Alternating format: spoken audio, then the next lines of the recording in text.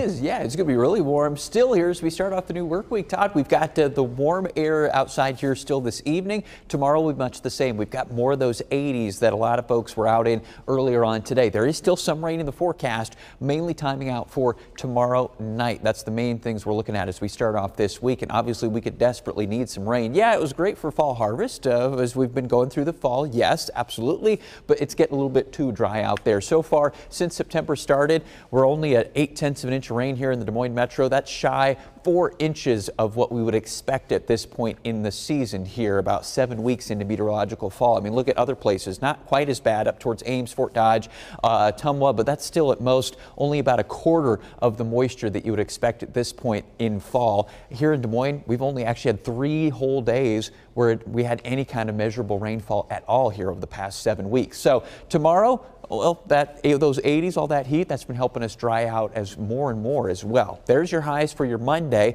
Still very comfortable and summer-like. Skies will still be pretty sunny. Just some thin high clouds, I think, will drift overhead in advance of our next weather system. Big upper level low pressure center. It's right now way to our south and west. It'll arrive in western Iowa tomorrow night with some showers. I think at earliest towards, let's say, 7, 8 o'clock. We pause the clock here at about 9. A couple of showers way western parts of the state. Those sort of pinwheel eastward here into central Iowa as we go through the wee hours of Tuesday morning. There might be 1 or 2 rumbles of thunder with these, maybe a thunder shower or 2, but otherwise just going to be sort of sporadic, scattered sort of activity that lingers through about sunrise on Tuesday and then pushes off to the east and leaves us dry and actually sunnier quickly as we head through the day on Tuesday. So this isn't soaking widespread rainfall. In fact, if you look at the map, we're going to be mostly in that lighter green color, so a few hundredths to an inch. If you get over 1/10 of an inch, then you're one of the lucky folks. This is going to be very scattered and light sort of rain, but we've had next to nothing in recent